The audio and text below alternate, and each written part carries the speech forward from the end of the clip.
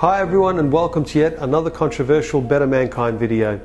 I think subconsciously there must be a part of me that enjoys the onslaught of nasty comments when I make videos like this. But the fact remains that there's way more evidence that supports the theory that we never went to the moon than there is to support that we ever did. Now there are many reasons that prove we never went to the moon. To mention a few, you have the wavy flag in a zero atmosphere environment, the lack of any blast crater underneath the lunar module, or how about the absence of stars in space? The problem with any of these arguments is that NASA seems to have an explanation for every single one of them. Therefore, people like me and other moon landing deniers are referred to as a bunch of crazy tinfoil hat-wearing conspiracy kooks that need to up their medication. So in this video, I'm only going to address a single discrepancy that NASA themselves have admitted to on more than one occasion, and will prove without a doubt that we have never even left low Earth orbit, let alone landed a man on the moon. But first, let's go back to school and get a refresher course on the different atmospheres surrounding the Earth. Now, the following information is critical to proving my point, so please bear with me. First, we have the troposphere. This is where all of our weather occurs, and it is the lowest layer of the Earth's atmosphere. It starts at the Earth's surface and extends up to a height of 4 to 10 miles. Next, we have the stratosphere, which extends to about 35 miles above the Earth's surface. This is where our ozone layer resides and protects us from those dangerous UV rays. It is also the layer where aircraft travels, as it is free from weather disturbances. Now we go up to the mesosphere, where most meteors burn up on entry. The mesosphere stretches up to 50 miles above the Earth's surface. Next we have the thermosphere, and this layer extends up to 400 miles from the Earth's surface, and the air here is very thin. Also, temperatures here start to get really hot, ranging anywhere from 200 to 500 degrees Celsius and 500 to 2000 degrees Celsius in the upper region. And last but not least is the exosphere. The temperature in the exosphere can vary from 0 to 1700 degrees Celsius. The exosphere is the outermost layer of the Earth's atmosphere and is around 6,200 miles from the Earth's surface. Now, according to NASA, low Earth orbit is around 1,200 miles from the Earth's surface. So before I tell you the reasons why it is impossible for us to go beyond the exosphere, or for that matter even past the thermosphere, have a listen to what some NASA experts have to say about this topic. As we get further away from Earth, we'll pass through the Van Allen belts, an area of dangerous radiation. Radiation like this could harm the guidance systems, onboard computers, or other electronics on Orion. But Orion has protection. Shielding will be put to the test as the vehicle cuts through the waves of radiation. Sensors aboard will record radiation levels for scientists to study. We must solve these challenges before we send people through this region of space. Hang on. So what you're saying is that in order to send humans through this region, we need to solve the challenge of getting through the Van Allen radiation belts? But I'm confused. Didn't you already solve this challenge back in 1969 when you sent astronauts to the moon, and subsequently 5 other times after that? But we're also really pushing the boundaries in terms of where we're going forward with exploration. I think humans are naturally driven to do this, and this is really the beginning, I think, of human beings leaving low Earth orbit. I certainly plan on being around to see that. So she's a NASA astronaut, but I guess no one bothered to tell her about the first time that we left low Earth orbit. I guess she might be a little too young to remember.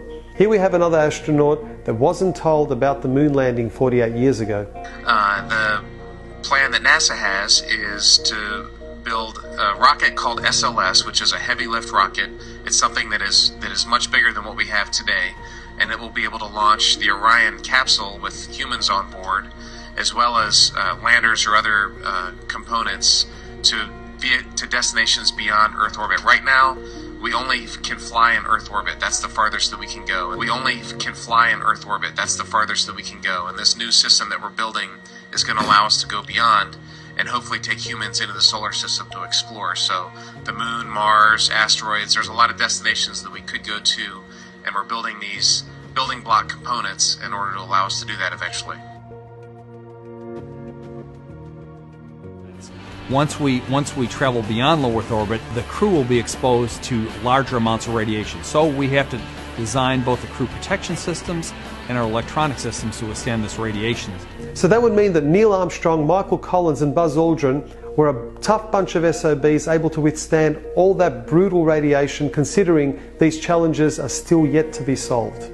So how is it that we had the technology to achieve this amazing feat back in 1969, but we're still working on the technology in 2017, almost half a century later? Well, I managed to find a very clever and well-informed astronaut that will totally straighten things out for us and explain exactly why we're not able to return to the moon and break through those Van Allen radiation belts.